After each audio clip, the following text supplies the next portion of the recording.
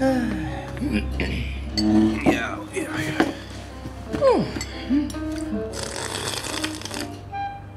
Ah.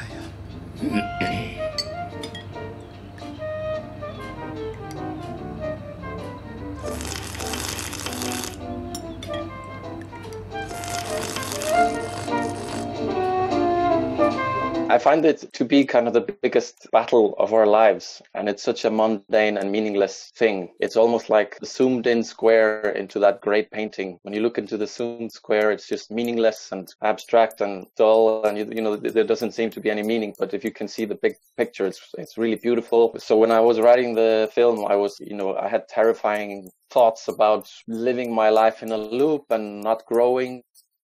I work in animation, and animation is despite its end product is an incredibly tedious. There's nothing exciting about it. But if you sort of have to see the big picture to be motivated. That was really the core for me. The yeses for me it was more like the butter on top.